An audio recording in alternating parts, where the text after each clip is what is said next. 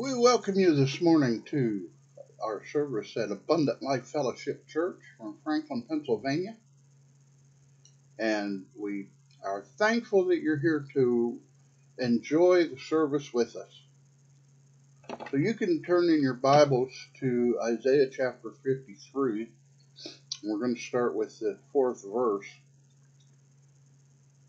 And this is the second half of this service, so we'll cover a little bit of what we went through last week just to kind of bring everybody up to date. Isaiah chapter 53, starting with the 4th verse. Surely he has borne our griefs and carried our sorrows. Yet we esteemed him stricken, smitten by God, and afflicted. But he was wounded for our transgressions, he was bruised for our iniquities. The chastisement for our peace was upon him, and by his stripes we are healed. All we like sheep have gone astray, we have turned every one to his own way, and the Lord has laid on him the iniquity of us all. He was oppressed and he was afflicted, yet he opened not his mouth. He was led as a lamb to the slaughter, and as a sheep before its shearers is silent, so he opened not his mouth. He was taken from prison, made and from judgment. And who will declare his generation? For he was cut off from the land of the living for the transgressions of my people. He was stricken. And they gave his grave with the wicked, but with the rich at his death, because he has done no violence, nor was any deceit in his mouth. Yet it pleased the Lord to bruise him. He has put him to grief. When you make his soul an offering for sin, he shall see his seed, he shall prolong his days, and the pleasure of the Lord shall prosper in his hand. He shall see the labor of his soul and be satisfied by the knowledge. My righteous servant shall justify many, for he shall bear their iniquities. And we're talking about being in Jesus. Acts chapter 17, verse 28 says, For in him we live and move and have our being. As also some of your own poets have said, for we are also his offspring. In other words, we become his children. We become the children of God when we accept Jesus, and we are his offspring. And we are in him. In him we live, and we move, and we have our very being. And so we have to understand what it means to be in him. Now, we talked about last week the lady at the well in Samaria, and the living water. You know, the living water, this is translated from the Greek, and it means a spring or a fountain or a well.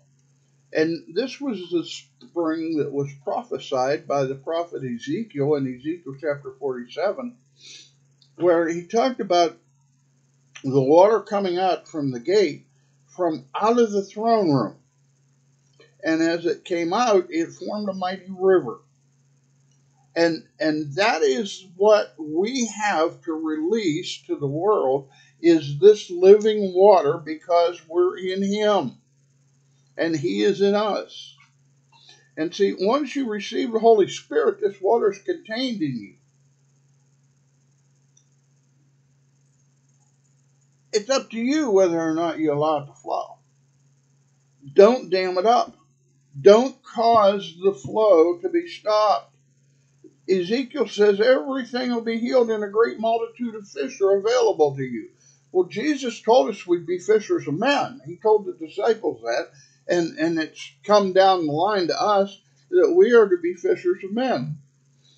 But if we are not fully in him, we can't clean up our own flesh. How many people have you heard say, you know, I've tried to stop doing thus and so, and I just can't seem to stop? Well, it's because we can't clean up our own flesh.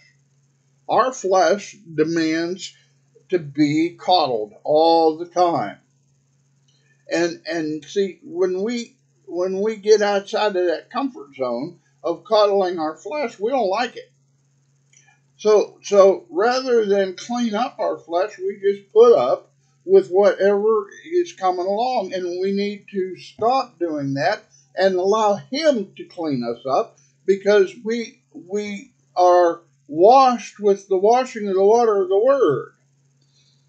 And so what do? Well, we clean up our flesh by getting in this living water and allowing it to flow through us. You know, if you dam up water, it begins to get stagnant. It begins to grow scum on the top of it. It gets stagnant. It gets ugly. You know, fish can't even hardly live in it. And any that do, you don't want them to eat because they're not good. But the water is stagnant. But if you allow the water to flow, it stays pure. It does not stagnate, but rather flows.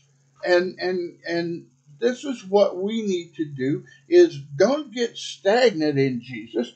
Don't just stop doing, but continue to do what He's called you to do, and allow that water to flow.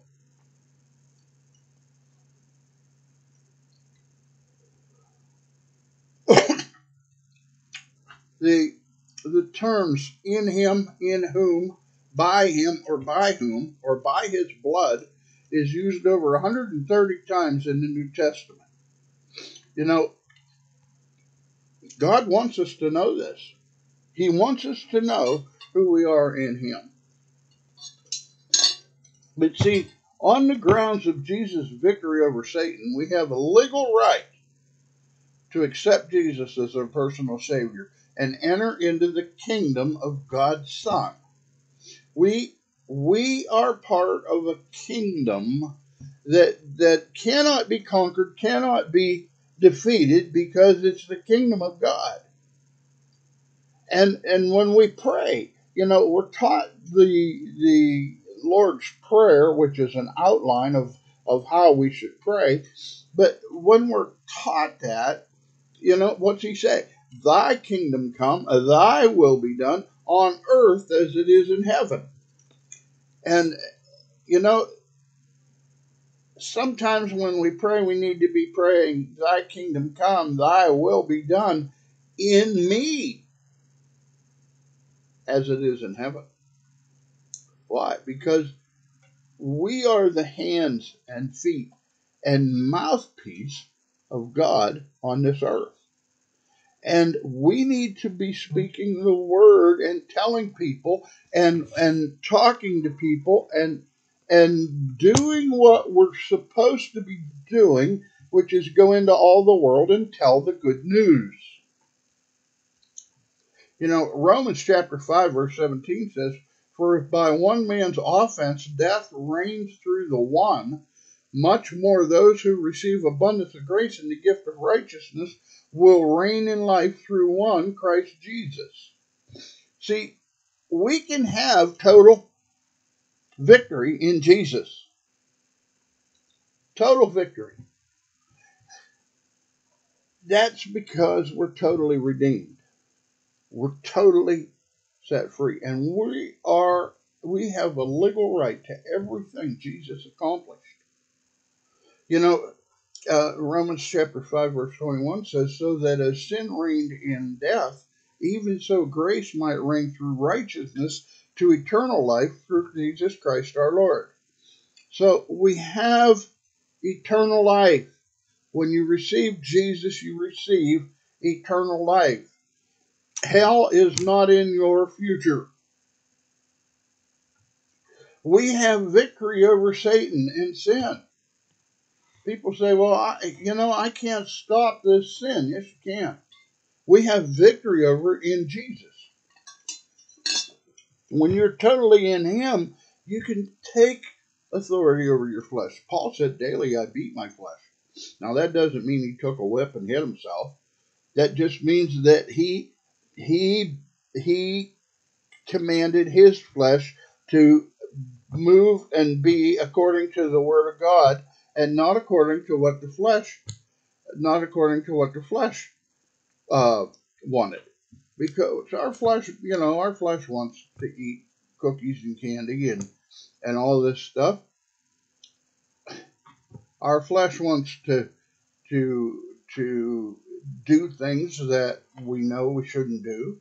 Our flesh wants to do all that. So what we have to do is we take a victory over that stuff by putting on the armor of God and allowing that sword, that one offensive weapon that we have, which is the sword, which is the word of God, and we go forth. We never back up. We never give up. You never give in. You always go forward. Because we have victory over Satan and sin. And the gift is Romans chapter 5, verses 16 and 17. And the gift is not like that which came through the one who sinned. For the judgment which came from one offense resulted in condemnation. But the free gift which came from many offenses resulted in justification. For if by one man's offense death reigned through the one, much more those who receive abundance of grace and of the gift of righteousness will reign in life through the one Jesus Christ.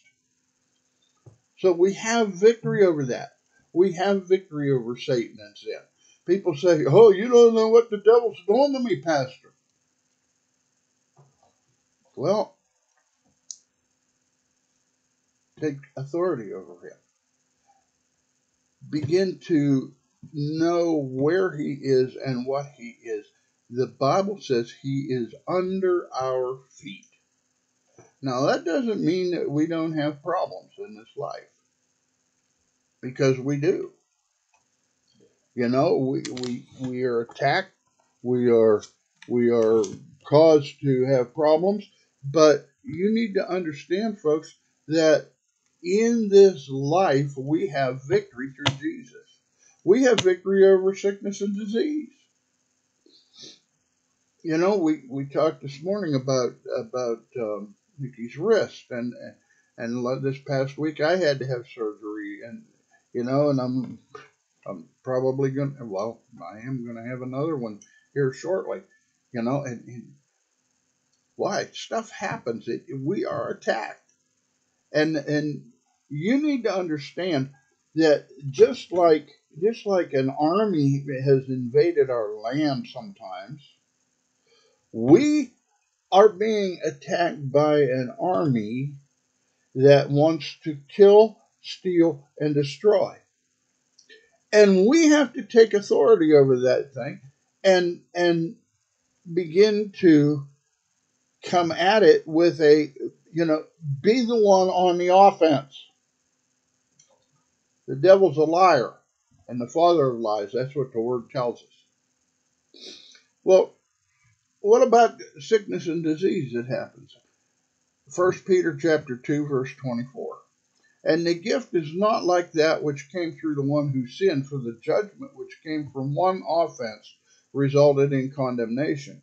But the free gift which came from many offenses resulted in justification.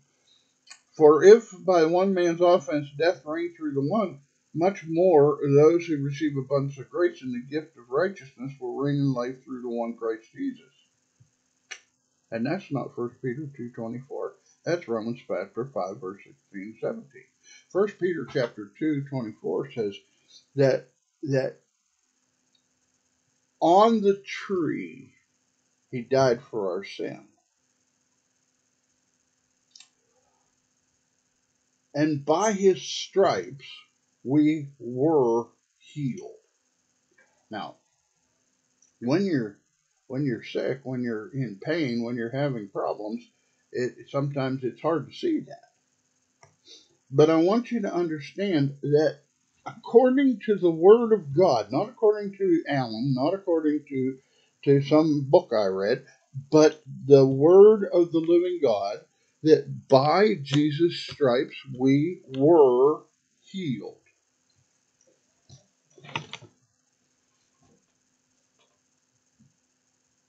People, people have strange ideas about this. I've heard people say, well, sometimes, when you ask for healing, God just says no. Well, that's not true. He already said yes. Why would he change his mind? God doesn't change his mind. So what is it? What causes this problem? Well, what causes this problem is the fact that people get strange ideas. We have to understand that we can walk in total healing. Say, well, Pastor, I don't know that that's possible. It's the Word of God. It's not what I'm saying.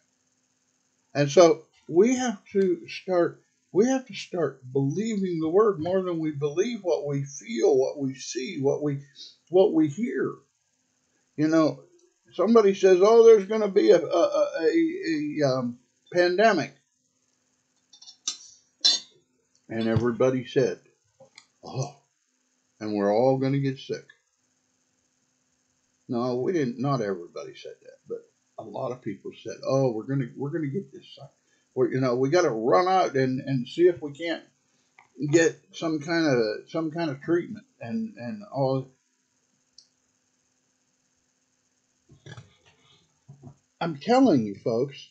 I'm telling you, as true as I sit here today, that we need to quit believing the newspaper more than we believe the Word of God.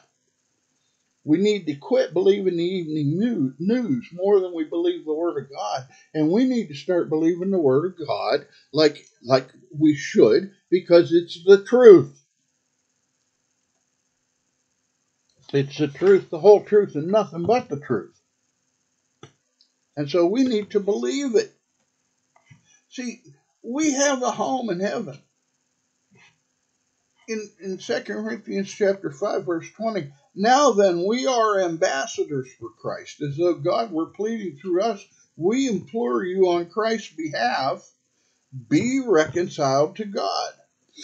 We implore you on Christ's behalf.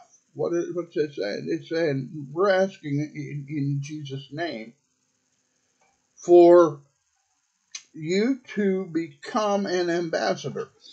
If we send an ambassador to another country, the United States, I'm talking about. If we send an ambassador to another country, they have a home here. This is their home. And when they are in the residence of the ambassador in that other nation, that residence becomes part of the United States of America. And that ambassador is not the United States, but they speak in that country on behalf of the United States.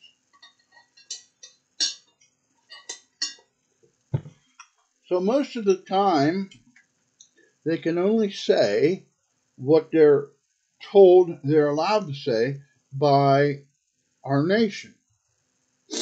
Well, see, we go around and we spout off all the time and we talk all the time and stuff. But if Jesus said, I only do what I hear my Father tell me to do. And we need to start being like that, in that we do what God tells us to do. God's going to tell you to do something than what he tells me. Something different. Why? Because we're not all the same. He has made us to be individuals. Even though we're all in Christ, we're made to be individuals so that we can become the whole body fitly jointed together. You say, well, what does that mean, fitly jointed together? That means that the entire body is all together. I don't know anybody whose hands just go wandering off by themselves. Oh, my head, I left it out there in another room. I have to go get that. No. Our body is our body. And, if one part of the body hurts, if I hurt this finger, the next thing that happens is the other hand comes to the rescue. See, we need to be like that in the body of Christ. If one part of the body is hurting, the rest of the body needs to come and to their rescue. We have the right to use the name of Jesus when we pray. He said in John chapter 14, verse 14, if you ask anything in my name, I'll do it. You know, even in the Psalms, Psalm chapter 91, we see that Psalm 91 is a long book by itself. But it talks about the Father's care and his protection. And we, as children of God, you know, we stand in God's care and protection. And you know, you're going to find out someday when you get to heaven, the times that God protected you, that you were completely oblivious to what was going on. You know, I remember one time I went to Washington, D.C. Now, I was pretty young, in my early 20s, and I came from the country. People are people are people. As far as I knew, I didn't realize that there were bad people when you get into the cities. Not like I do now. But anyhow, I went to Washington, D.C., and we decided to take a stroll. So we walked from the White House to the Capitol at night, in the dark, just the two of us. And then we turned around and walked back to our hotel. And we got back to the hotel. We were talking to the clerk in the hotel, and we told him what we'd done. And he about had a fit. He said, "Well, you're lucky to be alive." No, we were protected by God. We just didn't realize that there were angels all around us. And we hear so many stories of angels protecting people and standing guard over people, and things happening. You know, people see angels. And why? Well, God is protecting us, and he's got an army of angelic beings that are protecting you and I, because he doesn't want his family to be hurt. You know, we have this son or daughter's place in the family. You know, when my family used to get together, when my parents and even my grandparents were alive, and we would get together, we would have this big family outing someplace, you know, and we would do things together, and you didn't feel like an outsider because you're part of the family.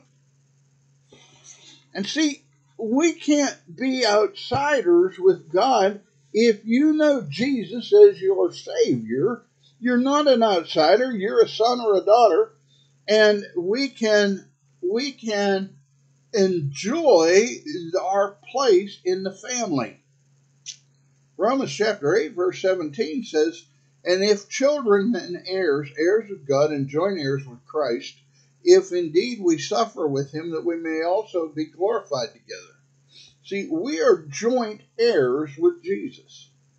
Now, I live in Pennsylvania, and I know that the laws everywhere aren't the same. But in Pennsylvania, if you and I own a piece of land jointly, we're both considered to be 100% owners of that piece of land. Why? Because it's joint, and that means that we both have all of it. And it's the same way with God. We're joint heirs with Jesus. That means we are entitled to everything that Jesus does for us, everything that Jesus has for us. We're entitled to it because we're joint heirs with him.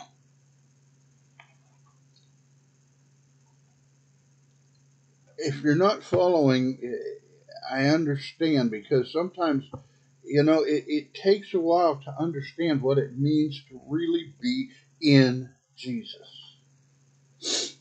I mean, we have the indwelling of the Holy Spirit. What more could we ask for? He came to live in us. through his Spirit. You know, he talks about this in the first chapter of Acts. And being assembled together with them, and this is starting with verse 4, Acts chapter 1, verse 4. And being assembled together with them, he commanded them not to depart from Jerusalem, but to wait for the promise of the Father, which he said, you have heard from me. For John truly baptized with water, but you shall be baptized with the Holy Spirit not many days from now. Therefore, when they had come together, they asked him, saying, Lord, will you at this time restore the kingdom to Israel? And he said to them, it's not for you to know the times or seasons which the Father has put in his own authority, but you shall receive power when the Holy Spirit has come upon you, and you shall be witnesses to me in Jerusalem, in Judea, and Samaria, and to the end of the earth. See, we are entitled to be witnesses, faithful witnesses of the saving nature of the Lord Jesus Christ, and we're to be faithful witnesses, but we are empowered by Holy Spirit. What does that mean? That means that he will tell you, he will speak through you, he will tell you what to say to people to get them to turn to him. He will tell you what to say to other believers to help them in a situation in their life.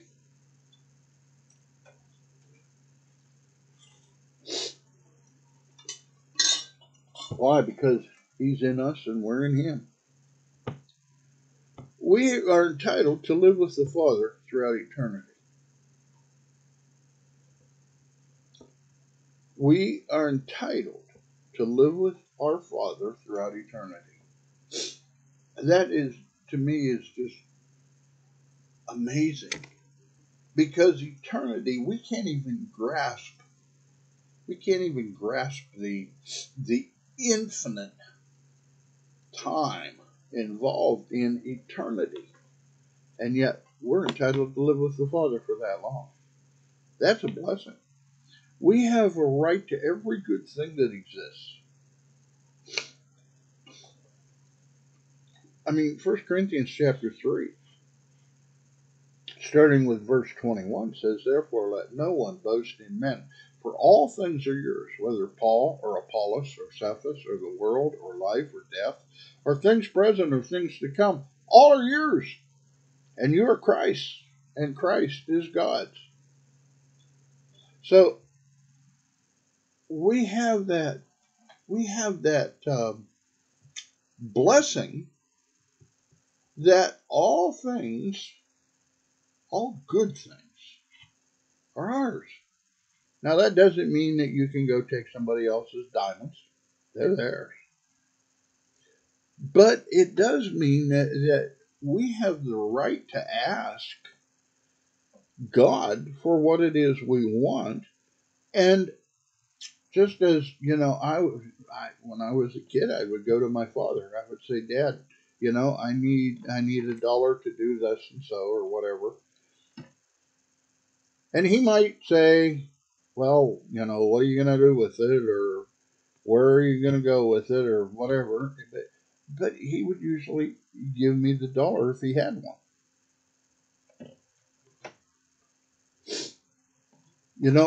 When we go to our Father, we can expect him to be blessed. I mean, the Bible says if he asks for an egg, would you give him a stone or a snake or something? I mean, no, you would give your child what they needed.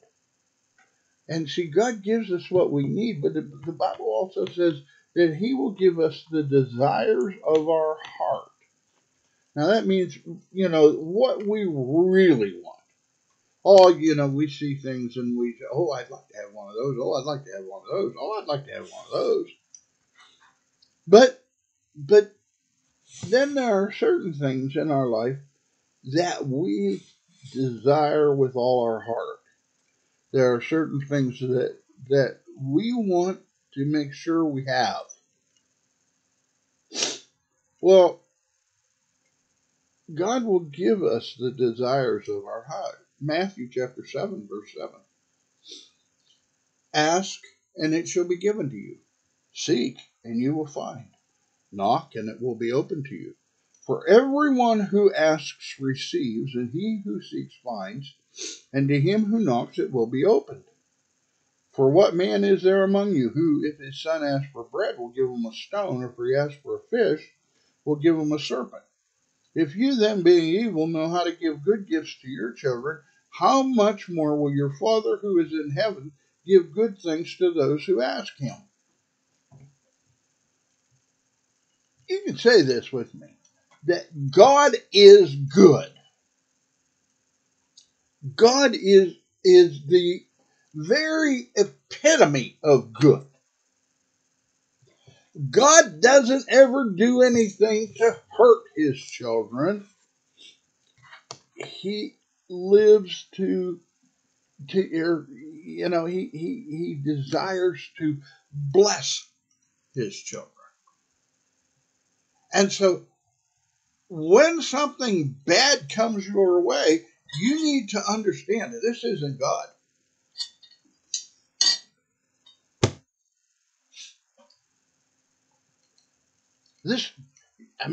There are so many things that in this world today, and we look around and we say, this isn't God. This is something else that's causing this to happen. Why? Well, because we are children of the Father in Him. I can't stress enough the fact that being in Jesus is what we're called to be first of all.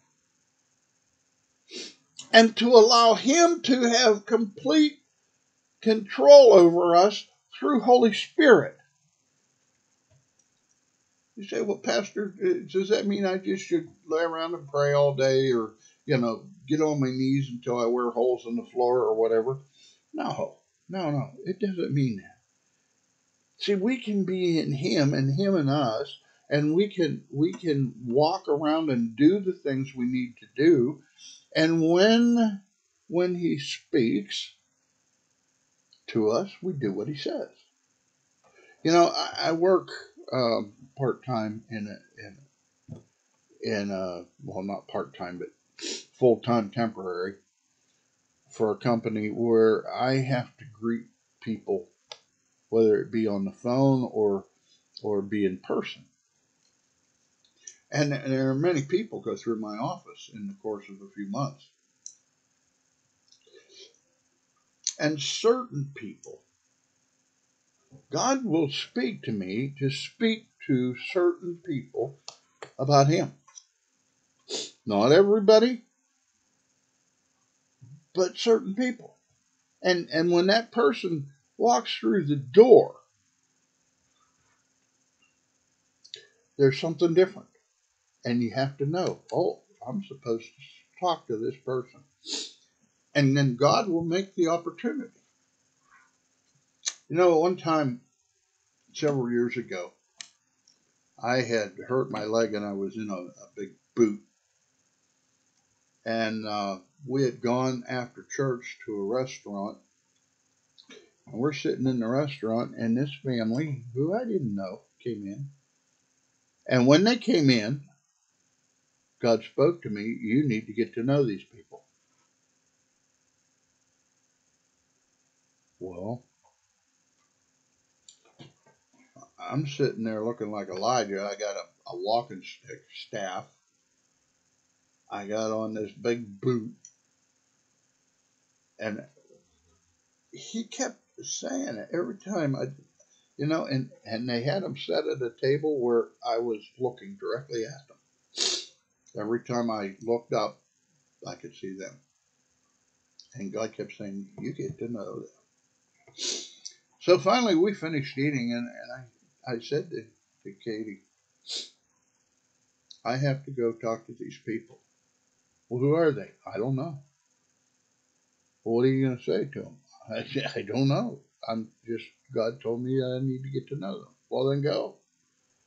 So I got up and I'm walking with this big stick and big boot on. And I walked back to their table, and they probably thought it was Elijah coming. They never said, but anyhow, I went to stretch out my hand to shake hands with the man. I didn't know. And I started to tell him who I was. And out of my mouth began to come a prophetic word. And it was just spilling out, spilling out, spilling out, spilling for 10 minutes. And he just kept sliding down and sliding down and sliding down in his seat. And I thought, I hope this man's a Christian. I hope he understands what's going on here. So finally, the Holy Spirit said all he had to say, and the man looked at me, and he said, you just gave me the answer to everything that I prayed about this morning. You just told me the answer to every bit of it. Who are you? And so I introduced myself finally, and then I found out that he was a pastor in a town not too far away. Well, he's had me in a few times to preach since then, but we've become good friends. And I really like George. But see, God will do something like that if you allow him. He will do things like that through you. And here's this guy, he's been praying about something, and God told him the answer through a guy he didn't even know. Told him the whole answer. And you can be that person that brings the answer to people if you will just allow him in you and you in him to be one. Because he will only do what he hears the Father tell him to do. And we are his hands and his feet and his mouthpiece on this earth.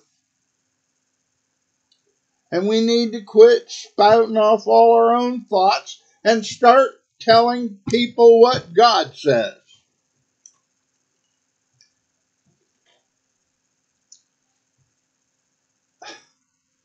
I want you to know, I'm by no means perfect. And nobody is, except Jesus. But with him in us, and us in him, as part of his body, with him as the head, we can win this world. We're told to go into all the world and preach the gospel. Oh, well, Pastor, does that mean I have to go live in a grass hut someplace? And doesn't mean that at all. All the world starts right outside your front door. I mean, with television in our house, we got all the world coming right in our living room. You can't talk to your television, but you can talk to people. Whether it be people at work, people at the store, people wherever, restaurants, doesn't matter. I mean, virtually all the time, most of the time anyhow, when we're at a restaurant, we end up praying for the waiter or waitress that's there. And I've seen waitresses cry. I had one waitress actually fell out when I laid hands on her. That's another story. But anyhow, I want you to understand something. God will move through you if you move in him. Amen? Look at, and I'm going to close with this verse, but in 1 John chapter 3, verse 24. Now he who keeps his commandments abides in him, and he in him. And by this we know that he abides in us, by the Spirit whom he has given us. We know that He lives in us by His Spirit. And see, when and what this is saying is, when you live in Jesus and Jesus lives in you, then we can do everything, John chapter 14, verse 12, we can do everything that Jesus did and greater things than these because He went to the Father. We can do everything that Jesus did and greater things than these. But we can only do it when we're in Him. Amen? Father, I thank You for Your word. I thank You, Lord Jesus, that we can be in You. And I just pray now in the name of Jesus that this word will become revelation knowledge in the hearts and the lives of every person who hears it. And Father, that they will understand that all the benefits that God offers are in Him, in Jesus. So I thank You and I praise You for that revelation. In Jesus' name, amen.